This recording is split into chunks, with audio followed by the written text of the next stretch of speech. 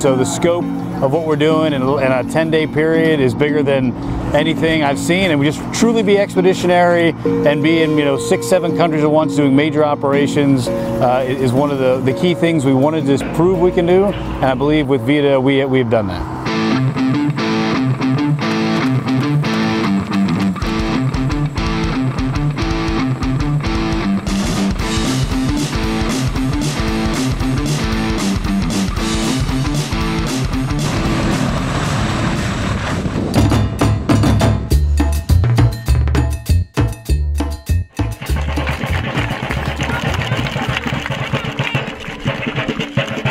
We're in South America. We're outside of our joint operating area to show that we can go these places, and we're working with a critical partner down here in Colombia.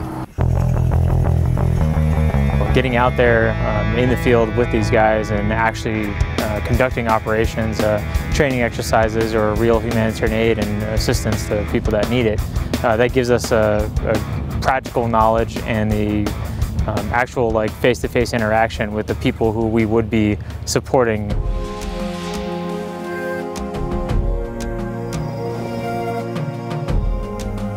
It's been pretty active, non-stop flow, non-stop caring for people, putting smiles on people's faces as they get the medicines they need to recover.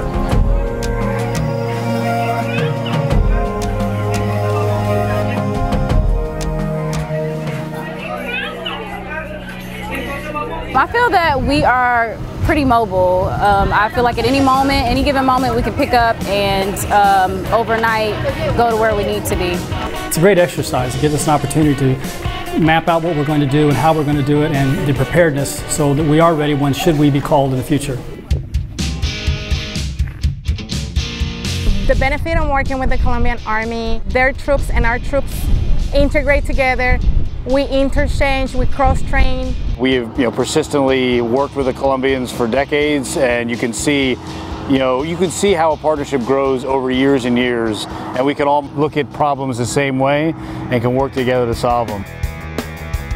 We use civil affairs and the next two, Medrets and Tres Bocas, helping the Defensa Civil integrate with the cash during the medical readiness exercise, as well as bring in key leaders to amplify the effects, mainly to build trust between the population and their government.